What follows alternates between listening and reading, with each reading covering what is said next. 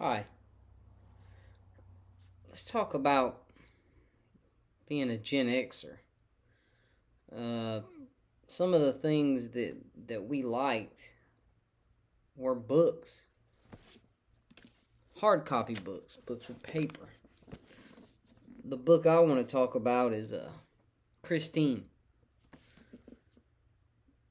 It gets a lot of flack. I know.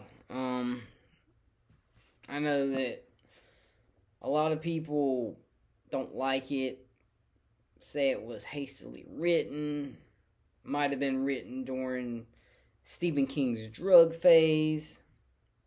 Me personally, growing up through the 80s, Stephen King was like an icon when it come to writing. I guess you would compare him to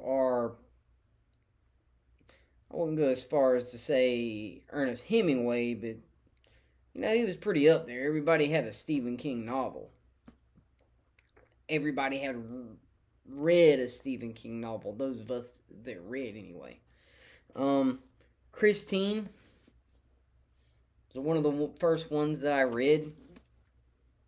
I really liked it. Story about a guy in a car. It's got a dated feel to it, but I mean, it's just one of those books that I identify with my youth, but I really enjoy the story. I always find myself wanting to come back to that book in the autumn of the year. When the weather gets cool, or you're out there walking your dog and it's evening time, dusk, you're thinking about reading that book. Or now, we've got audiobooks. I've listened to that audiobook here recently, and it was wintertime when I was listening to it, and I just really enjoyed it. I've done both the hard copy. I own a copy of the hard copy. I bought it used, and I'm proud I did. Trying to support local bookstores or small online bookstores.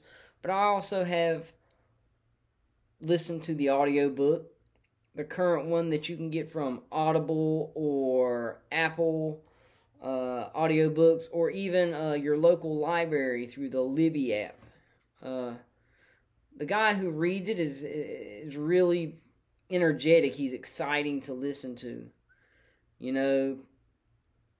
Even though the story takes place in 78, it just feels good to me, it feels good to kind of listen to that type of story.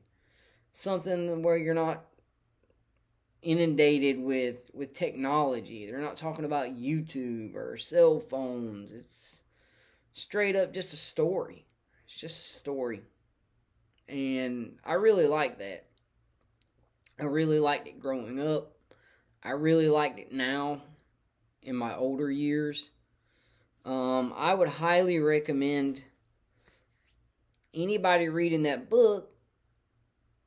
I get it, story might not be for everybody, but it's really well written in the fact that it's set up in 3 sections. I don't want to drop any spoilers for those who haven't read it, but it's like the first section, if I'm not mistaken, it's told through the viewpoint of the friend. The second part, I think it's told through the viewpoint of a girlfriend. And the third part, I'm not quite sure if it's written in the perspective of the car, or just it drops out to maybe like just like the average style of reading. I'm a history major. I'm not an English major, so I don't know how you would describe the viewpoint, but it's almost like a straightforward story. Just you're that person imagining what's going on in the town. I really liked it. I think, to me, is it the first book you want to pick up by Stephen King? No, probably not. Probably not. Are there better books written by Stephen King? Sure, I would agree to that. Has he written better books before or after? Yes, yes. But to me, it's a good one. It's one of my favorites. But again, that could be because I'm partial to this story.